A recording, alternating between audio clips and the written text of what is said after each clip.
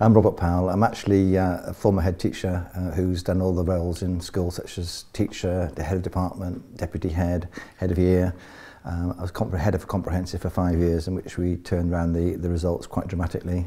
I've actually had a great passion ever since I started teaching for the outstanding classroom.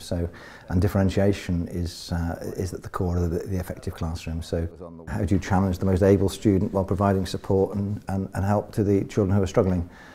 How do you actually get participation? How do you actually help the anxious or the lacking in confidence? How do you actually create a lesson where those who have mastered something can move on when someone else is still struggling to get the basics? If you've written, please write in sentences next time. Did they write in sentences next time? One of the things which a lot of schools do, which I challenge, is when they have lesson planning forms, they have a little box for differentiation, and the little box for differentiation assumes there's something you can add on to your lesson which will make it differentiated. And I challenge that assumption that differentiation is the heart of a good classroom, so it's about the whole experience, and a little box on a planning form is a completely idiotic way of doing it, because that doesn't reflect the range of strategies that you might use. The technology I've demonstrated this morning with active expression. You've got a question on your screen now.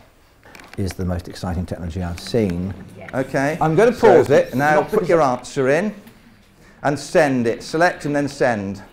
But nevertheless, people who aren't lucky enough to have those can still differentiate effectively through some of the techniques that don't involve technology. And not all teachers, of course, have access to the technology anyway. I'm monitoring every individual live.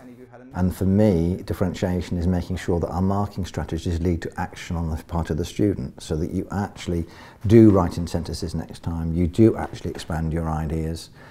So differentiation is meeting those needs. So you differentiate both in the marking, in the teaching techniques, the participation you get, in the tasks themselves, in the way you organise the room, in the way you use ICT to actually enhance and enrich some things. So differentiation, the thing that surprised some staff is it's such a broad concept